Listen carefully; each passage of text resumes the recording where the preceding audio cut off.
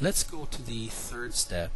By now you would have already removed the Windows security and you would have set mutual account recognition on all the PCs that are using OPC applications. In this step, we're going to configure the system-wide DCOM settings. In other words, these are going to be the DCOM settings that affect all DCOM applications, which of course include OPC clients and servers. In order to get there, what you need to do is to click on the Windows Start button and very specifically select the Run Menu option. From there, type DCOM CNFG or DCOM config in the Run dialog box, and once you've done that, click on the OK button. From here, what you will notice is that the Component Services window pops up. So this isn't DCOM config. I mean, it is DCOM config, but it doesn't say DCOM config. It says Component Services. Here, what you'll see is a tree control that starts out with console root. So navigate down to Component Services. From there, go to Computers, and from Computers, right-click on the My Computer icon and select Properties very specifically. Once you hit the properties, you'll see the My Computer Properties dialog box with quite a few tabs in there. The first one we'll take a look at is the Default Properties tab. Here you'll notice the Enable Distributed COM on this computer. What that means is that every application, if you want the PC to use to be able to use DCOM, you have to have that checked. Now, if that was not checked before, then you just have to make sure you check it. But remember, you'll have to reboot your computer. It's not enough to log out. It's not enough to restart. You actually have to reboot your computer entirely. In the default authentication level, choose Connect. That's the second option that you have in there, and specifically choose Connect.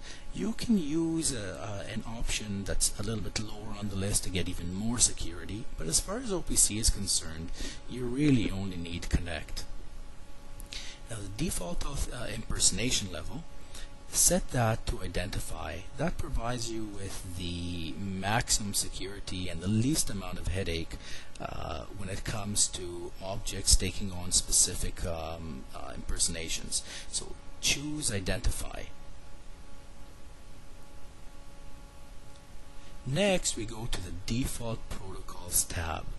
In the Default Protocols tab, you'll very often see quite a few, or you might see several protocols in there. Another popular one that, of course, you see TCP/IP, but you'll also see IPX, SPX.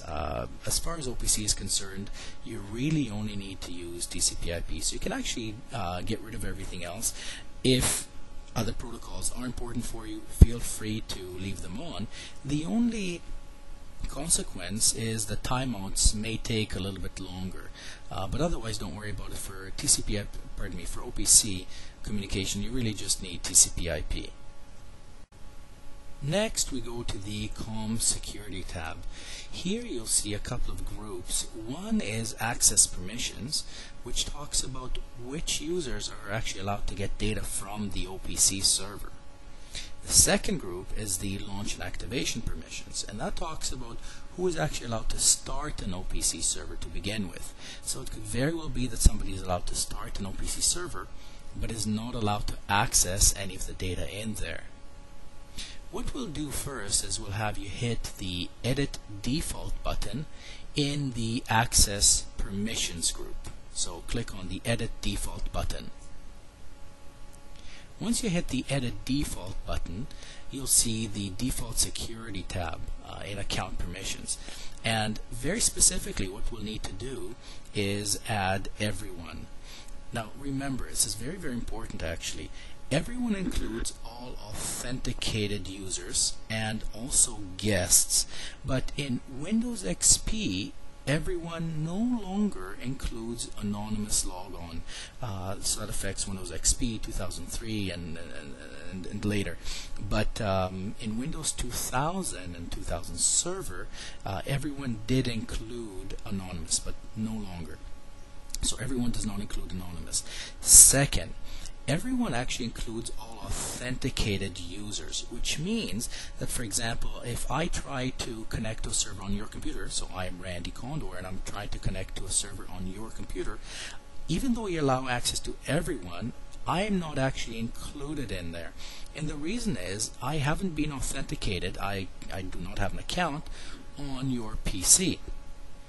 So I'm not actually part of everyone. So everyone actually includes all authenticated users. It is not anyone. So add everyone. And of course, while we're starting here, give permissions to everybody, give them local access, and also give them remote access. And you'll see this later on in this particular step, in step number 3, that we actually give everybody access every single time. And of course, we might choose to remove that later on in the 5th step when we put the security right back in. But here what we're trying to do is just to get the communication working. So if you click on OK, you go back to the dialog box as we saw before, and this time click on the Edit Limits button, and what you get again is access permission, the access permission dialog box, and you'll see the security limits tab. In here, you'll need to add the anonymous logon and everyone. We already talked about everyone, but the anonymous logon is actually used by OPC enum. So that gives permissions for OPC enum to start to accept connections. Make sure you have that set up.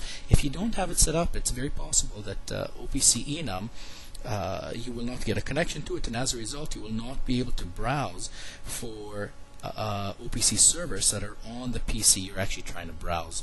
If that's the case, go back here to this particular dialog box and add anonymous logon. Again, allow everyone access, local access and remote access. Give that to both anonymous logon and to everyone. Click on the OK button, and we'll go to launch and access permissions, and launch and activation permissions. And in the launch permissions dialog box, of course, we see the default security tab. And this time, once again, you need to add everyone, just like we did before, and give the permissions, so allow the permissions for everything there. Click on the OK button and go to Edit Limits.